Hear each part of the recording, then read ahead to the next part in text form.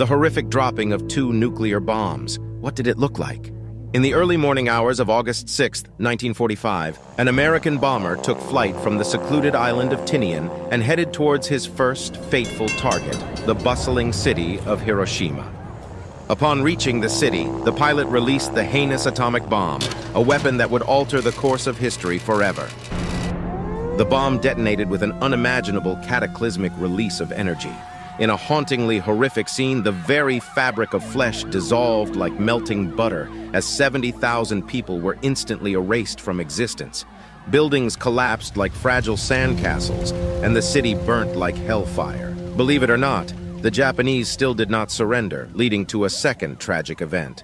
3 days later, the Americans dropped another atomic bomb, this time on the city of Nagasaki. Another 40,000 people were wiped in an instant, leaving Japan with just one single option: defeat.